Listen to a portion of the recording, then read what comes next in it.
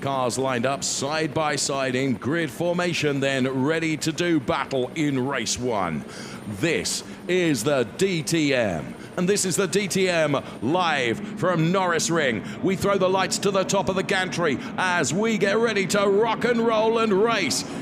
DTM here at the Norisring. Already some drivers champing at the bit, trying to anticipate the lights as we go green. A good start from Kelvin van der Linde. He covered off that inside line pretty nicely. Frank Pereira's trying to have a go, and so too is Arjun Maini all the way around the outside. Arjun Maini then a big bold move right from the start, and Arjun Maini and Frank Pereira make contact, and Arjun Maini has got around, and then there is a stack and queue of cars that all get involved. It's something of a domino effect then. In the meantime, Kelvin van der Linde did exactly as he said he was going to do, and that was... and there you can see the reason why. The Mercedes there, and so many bits of debris laying around the track. We had no alternative, and big damage for Marco Wittmann, the local star then. And as you can see, he was involved in that opening lap. Not unusual, I have to say, here at the Norisring. So the turn 1 incident is under investigation, as in comes the number 12 car as well of Dev Gore, and you can see smoke pouring off the Dev Gore car, the Arjun Maini car. So here we can see a replay then, and let's try it. Arjun Maini was on a real mission, as you could see, diving down the outside here as they very nearly went 4 abreast into turn number 1. Arjun Maini with absolutely brilliant pace, and Thomas Preining just too deep into the turn. That's where Arjun Maini gets turned around, and Wittmann's car, because he had absolutely nowhere to go. Thomas Preining running deep then, and this is when Arjun got turned around then and front-ended by Nico. Cars approach the line, and we can go back to racing again, and sure enough we do. Ricardo Feller was keen then to try and get to the outside to try and make a move. Kelvin van der Linde and Thomas Preining side by side. This time around, Thomas Preining has got the edge on Kelvin van der Linde. He closes the door on Kelvin van der Linde, and Thomas Preining goes into the lead of this race, and René Rast is trying to have a go to Kelvin van der Linde as well. So René Rast now on the outside, which becomes the inside and the perfect place for him to be at this stage. However, Kelvin van der Linde will have the inside of the car involved in that as well. And now we can pick it up. It looks like it's Esteban Moot to me. So the number 10 car of the Volkenhurst Motorsport driver Esteban Moot involved. Let's see what happened here. Oh my goodness me, that was a big hit from behind. And then another little domino effect. Frank Pereira, who's just going about his business, who had absolutely no involvement in that, but the sheer speed with which Esteban Moot was tail-ended enabled him to get even closer.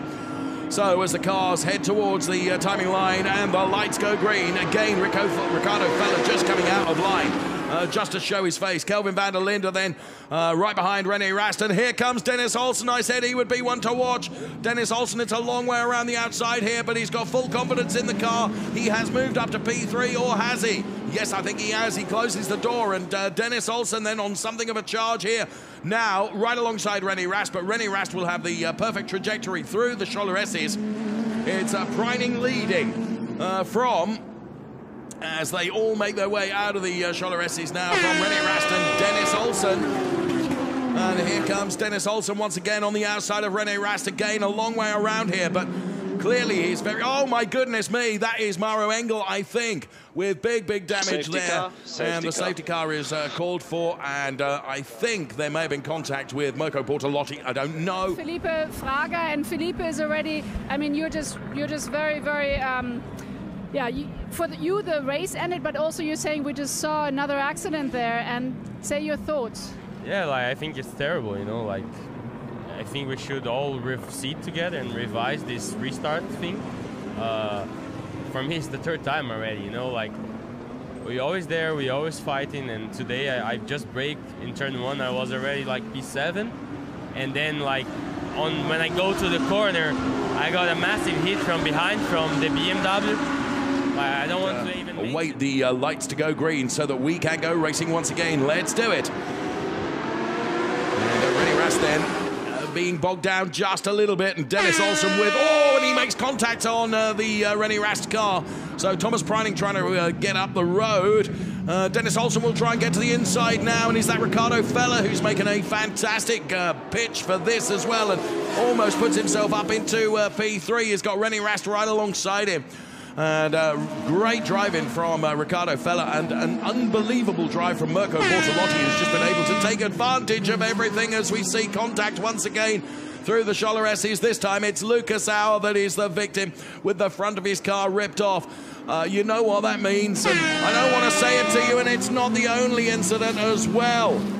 On this really tight circuit, well, collisions and contact being made everywhere, and that's done for the number 63 car of Mirko Bortolotti. So too, really, on it was Dennis Olsen. Unfortunately, diving to the inside was Ayan Guven, and it was a daredevil move going to the inside, making contact with the Lucas Auer car. And, well, it looks like Ayan has got away virtually unscathed, but the same cannot be said of Lucas Auer. And that wasn't the only incident, as we could see there from being on board. I think it was with Maxi Goertz. Here's Mirko Bortolotti then. Dive to the inside. And Kelvin van der Linde just getting sideswiped there by Mirko Bortolotti. His race has gone from bad to worse, and there you can see the damage on the number 63 car of Mirko Bortolotti. For lively as we go for this restart once again, and I think Dennis Olsen is going to be the man to chase down here. Ricardo Feller's looking good, but Thomas Breining is doing a very good job at the restart and protects that inside line. I don't think Dennis Olsen has quite got the legs, or has he? Now, what of course Thomas Breining needs not to do now is get some contact from somebody at the rear. René Rast just makes the car a little bit wide and almost loses out, but he maintains that P2 position. So we go on board with René Rast now, chasing down Thomas Breining. Laurens Vanthoor is up to P3 in the other SSR Performance Porsche, relegating Dennis Olsen to P4. And René Rast, and here comes Dennis Olsen trying to get underneath now the René Rast car, but he needs to put himself right in front of the René Rast car as they go into the Chalaressis. And Dennis Olsen, if he can maintain this momentum, this is going to give him a potential opportunity here. René Rast, I think he's got damage to the back end of the car, and that might be what is causing his pace to drop away. Now, Dennis Olsen obviously managed to get by Laurens Vanthoor. So Dennis Olsen trying to find a way by, and thus far has not been able to do so as he touches René Rast, and René Rast gets nerfed just a little bit, but he holds on to it at the moment. The two SSR Performance cars right behind now, Dennis Olsen and also Laurens Vanthoor, and René Rast is steadfast and trying to take advantage of it all is Maxi Goertz, ready like a viper to pounce as it all goes and lights up ahead of him. So is Maxi Goertz or Ricardo Feller going to be the big beneficiary of this fight that's going on? It is a 3, 4, 5-way fight for P2 at the moment. And of course, it's all playing nicely into the hands of Thomas Breining, who's up the road. So there's René Rast. There, I mean, he's probably driving a less than optimized car at the moment.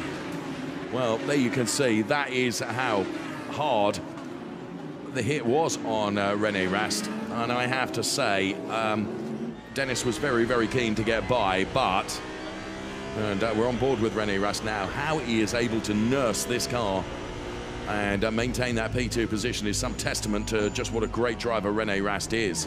And that's how he had to control it with opposite. Thomas Breining heads towards the checkered flag and wins. It's the first ever DTM race win for Porsche.